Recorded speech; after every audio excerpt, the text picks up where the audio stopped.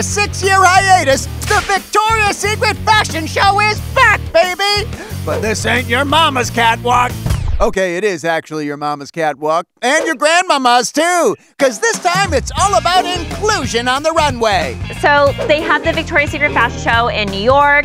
Kate Moss was there. Tyra Banks closed the show. Adriana Lima was there. Alessandra Ambrosio, Candace, you had all the OGs. Just what you want, a bunch of 40-pluses. The Hadid sisters were there. Was there any new blood? There sure was!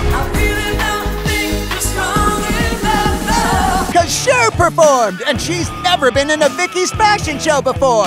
Unless by new blood he meant under 30, in which case you got Imam Hamam, Lila Moss, and Taylor Hill. Plus, 2 transgender models walked the fashion show, which was historic. Ashley Graham was there. And Irina Shayk, which means Bradley Cooper's ex-girlfriend and his current girlfriend were both there. He was not in the audience. Would be kind of weird, because like, who do you cheer for? Your girlfriend.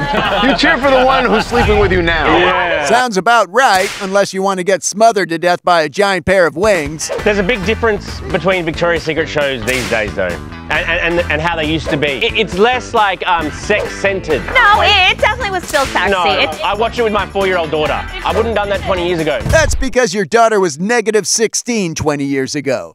Also, ever heard of Bluey? Maybe watch that with her. It has less push-up bras, but kids seem to like it. So, thanks, angels. You still got it.